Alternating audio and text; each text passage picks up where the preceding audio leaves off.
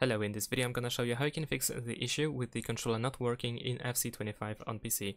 So this issue seems to be especially present on Steam, so if you have this game on Steam, then let me show you what you can do. So after closing the game, let's pretend that this is FC25, you want to go to library and click on the game, and then over here on the right side, when your controller is also enabled, you want to click on this gamepad icon in order to open the controller layout. And then there is a chance that you have the Steam input enabled, so you want to click disable Steam input and not use it for the game. In addition to that, you can use the EA platform, the EA app, in order to launch the game. So if you used Steam before, now it is a time to try the EA app directly instead of Steam.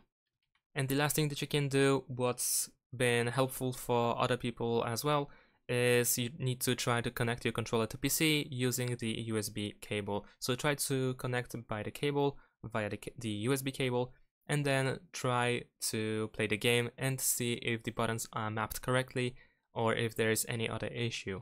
Thanks for watching, leave a like and subscribe to my channel, and see you in my next videos. Bye!